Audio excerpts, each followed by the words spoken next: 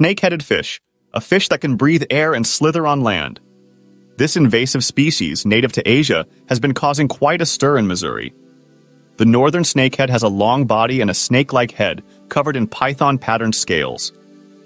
It can grow up to 1 meter long and is a fearsome predator, feasting largely on other fish, crustaceans, frogs, small reptiles, and even small birds and mammals. Last month, one of these snakeheads was caught in Missouri, marking the 4th time it has been recorded in the state. The angler who caught it was astonished and left it on the pavement for several hours, thinking it would die.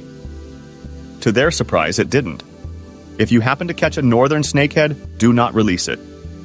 The Missouri Department of Conservation recommends killing it by severing the head, gutting it, or placing it in a sealed plastic bag.